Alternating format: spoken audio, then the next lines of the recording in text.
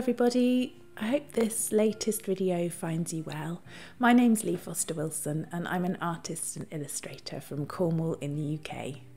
This month I thought it might be quite nice to give you a little studio update because it's been a while.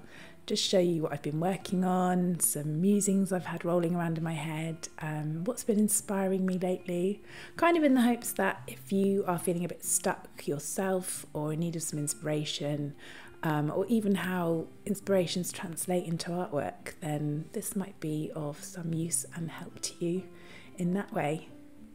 So seeing as this one is right behind me, let's start by having a little look at this latest canvas in the works.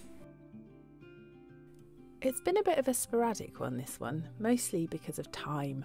The Easter holidays fell not long after I started it, and we actually took a break and went to London for a few days, which was really nice.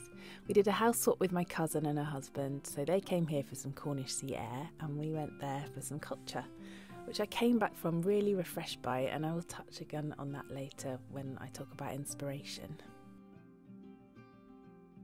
Anyway, I haven't had a great deal of time to work on it, but I've been making a real effort to get an hour or so here and there this last week or so, because I have something that I want to apply to coming up, and for the first time ever I'm going to be applying under my own name and not that of my brand Bombay Forest.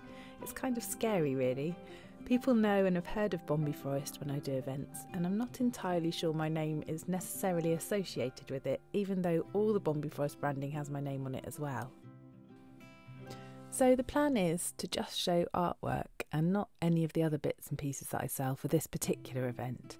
Of course, I've plenty of art on hand, but not so much newer stuff or bigger pieces, so I'm getting a few bits together now in the hopes that by the time the event rolls around, and if I'm accepted of course, I will have plenty more to show for it.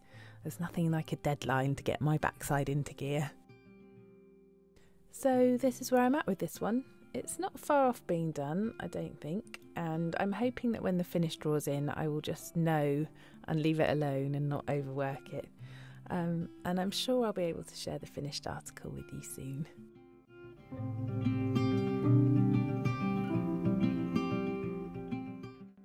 I've also been busying away with my 100-day project, and now at the time of recording I'm on day 61, can you believe it?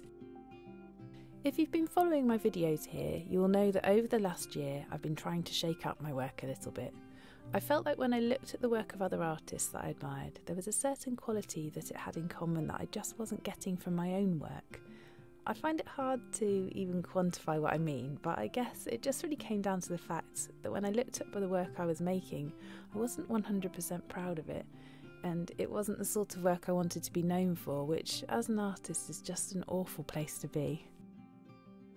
It's hard to change things up when you've become quite established, and I guess with having sold work and put work on the internet for the last 17 years, I am quite established. It's a bit like steering a big ship. It takes time to make a turn to another direction. So I have work that I made 5 years ago out in the wilds, licensed to various bits and pieces and being sold and loved, and I'm so proud of that, I really am.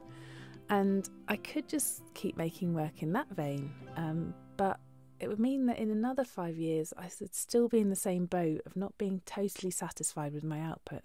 So it became time to make a change, and slowly but surely I feel like the ship is turning. I've taken a few tangents over the last year, experimenting with new things, but since doing the 100-day project I really feel like my work is hitting a groove that I'm really, really loving. It's a bit more painterly, a bit looser, more textural, less perfect at the edges, and there's a few more happy accidents happening.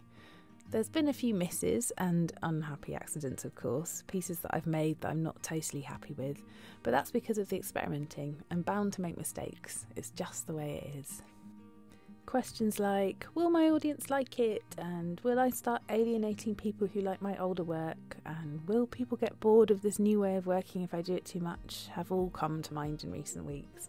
But when I look back to it, I know that this is right. I love this new way of working and the results I've produced because of it. So I just have to be a bit braver and just really let it flow.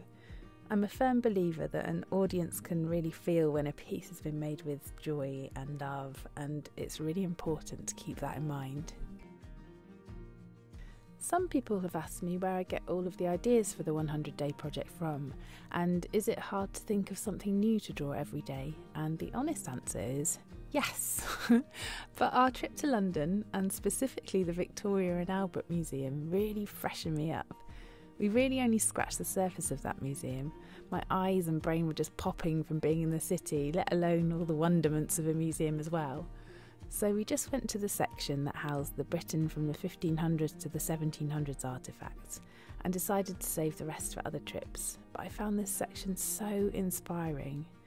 Everything was just so decorative, and there was so much storytelling in each piece of cloth and furniture and ornament and ceramic. It was a feast for the eyes for sure. I took a few pictures, but when I got home I found that there's a whole online archive of the V&A's permanent collection. I've taken a few screenshots, and these are some of my favourite bits and pieces that I've pulled from the collection. I have just loved poring over the way that people who were living 400 to 500 years ago interpreted the world around them into these incredibly decorative pieces. It got me thinking about my own way of seeing the world, and how as artists we actually interpret what we see into our work, especially if our work isn't hyper-realistic. How do we decide which bits of a flower to keep and which bits to stylise or discard, for example? Perhaps some of it has to do with whether we're concerned with having what we're drawing right in front of us, or if we prefer to work from memory. Obviously, the people living hundreds of years ago either had to make sketches in the field or memorise how things looked, which would have influenced the way they rendered things. Some of the little faces are really weird, or the florals are incredibly over the top and dense and lush, and I love that. There's so many different elements all thrown together, and scale is sometimes weird too, and that really appealed as it's something that I've played with before in my own art. This fresh bit of visual delight got me thinking about where inspiration itself comes from and how we interpret it to create our own unique voice, and I think I'll do a more in-depth video about this soon. But I do think it comes initially from how we see the world. For example, I take a great inspiration from the natural world, which gives me lots of things to draw, but it is in how I want to express this on a page in my own voice that I often struggle for inspiration. I can walk through a lush garden in bloom, watch the birds at the feeders, or listen to foxes barking at dusk, and I know that I want to interpret these things and the wonder of the natural world, but how do I actually want it to look? With that in mind, I found looking to the past and thinking about why people made art back then really inspiring. Quite often it was to tell a story, to be decorative, or to combine the two, and it was when looking at the pieces from the V&A and being drawn in by the wonder of the craftsmanship and the richness of all the decoration that I found something that really struck a chord in me. It's hard to describe, but if you've felt it, you'll know it too. It's just like a flutter of excitement that keeps you thinking, and that what you're experiencing is really something worth diving deeper into. So, bringing these ideas back to my own art, I've been playing around with being unapologetically decorative with these 100 days drawings.